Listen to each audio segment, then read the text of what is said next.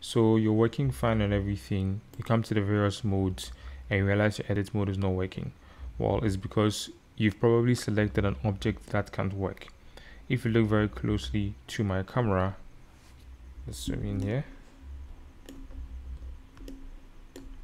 you realize that it's the camera that has been selected with the yellow dot over there.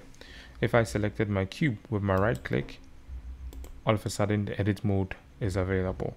If I selected my lights, which can't be edited, you realize the edit mode disappears. Let me come back and select my camera.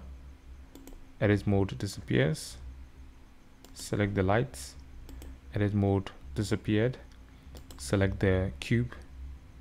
Edit mode available. You can go in there and you can do your various edits like usual. So come back to object mode and edit mode is still there.